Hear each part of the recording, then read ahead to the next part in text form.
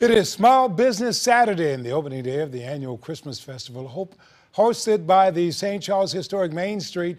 But some businesses feared a city ordinance would keep shoppers away. Michaela McGee with the story.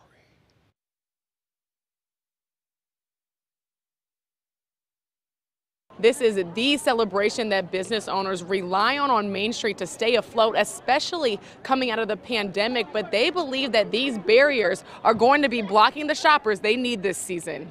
The question is, do we have a shopping and dining district or do we have a street party district? Business owners on Main Street were notified on November 2nd. The St. Charles Fire Chief approved a city ordinance to block off the strip from parking on weekends during the Christmas Traditions Festival for public safety reasons.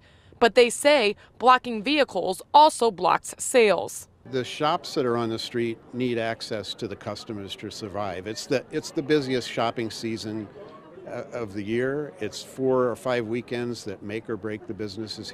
Owner of Lowley Cakes, Laura Andert, says her sales are already down 79% compared to last year on Christmas Traditions opening day.